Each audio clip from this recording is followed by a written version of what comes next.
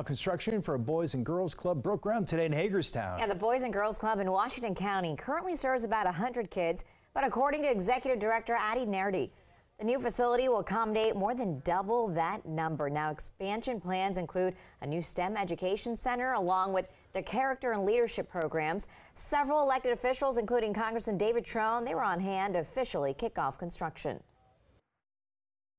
97% of the folks that go through Boys and Girls Clubs across the country graduate high school. 76% got a 3.0 or better. So we're really giving children a foundation.